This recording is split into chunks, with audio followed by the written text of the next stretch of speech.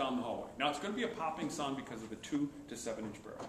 You're not going to get the roar of a shotgun, the crack of a rifle. It's going to be pretty, just pop, pop, pop. Do not turn to the person next to you and say, does that sound like gunshots to you?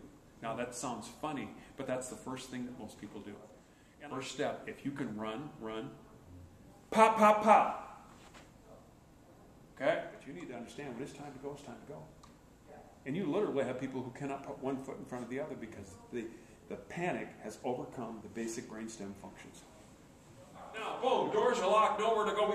That's locked, shooters coming through this door. Can you lock your door? I don't have the answer, you tell me. Number 2, can you close your drapes and blinds? Mr. Cho shot through the window in the door in order to stop the individual. There's a way to cover the window. There's another way to cover the window. We don't have to have a formal drape. But these... Shut off the lights. Oh, man, this is so technical. I don't know if I can handle this. Here's what the Israelis do, and we're very fortunate to.